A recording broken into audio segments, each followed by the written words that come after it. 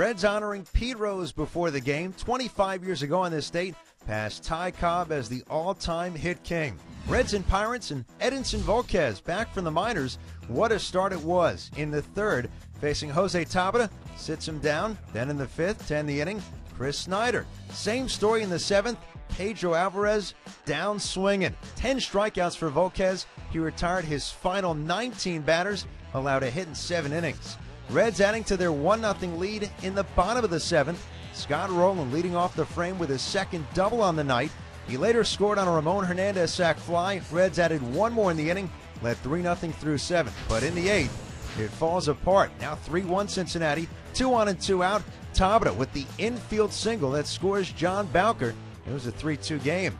Later in the inning, Aroldis Chapman summoned to replace Nick Massett, facing Neil Walker with 2 on, and Walker brings them both home. Andrew McCutchen and Tabata score. It was 4-3 Pittsburgh. Walker was later erased, trying to steal to end the inning.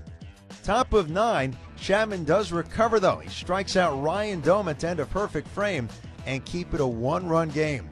Bottom of 9, 1 on and 1 out for Chris Heisey.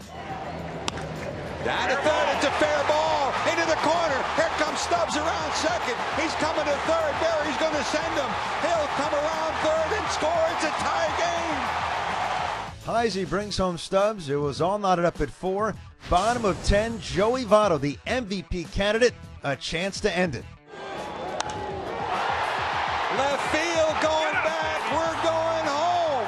Joey's done it again. Joey Votto, a walk-off home run, the first of his career, and it gives the Reds a 7-game lead in the Central.